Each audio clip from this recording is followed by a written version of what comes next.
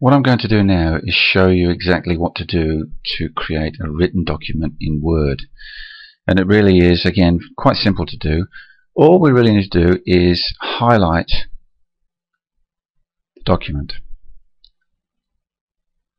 And once we've done that, right click, copy. As soon as we've copied that, we then go into Word. Now I've already prepared the front page of that. Obviously it's just giving us an idea of what the whole thing's about, no particular names. And I'll just take the cursor down to the next page and then we'll just paste in what we've got already.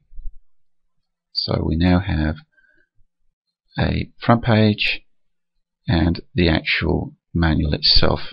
Again, all that needs to be populated with the actual procedures, but that's not an issue as far as what we're doing now.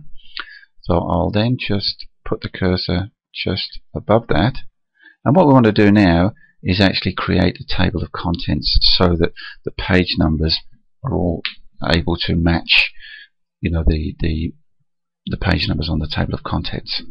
So, and the way we do that is we go to the reference screen and we go to the left hand side of the screen and click on table of contents,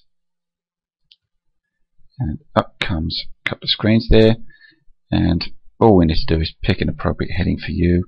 I'll go to automatic table number 2, just click on that, and it just, as if by magic, turns up on the front on page 2.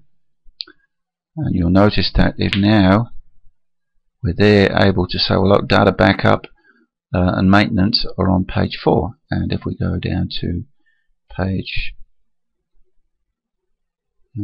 4, data backup, and that's where it is. Nice and easy. So, and if you start to put in a whole load of information in a particular page which changes the position of the page number, then let me give you an example. I'll put a page break in here of stationery and amenities. Just do a page break, insert page break, and I then go back up, and stationery amenities on here is still on page 4. But if I now click on table of contents, you'll see at the top it says update table. So click on that, update the entire table, click OK, and you'll now see that stationery and amenities is now on page 6. So it just makes the whole process much easier, and then all you need to do is print the darn thing out to create your manual, bind it, and you're done.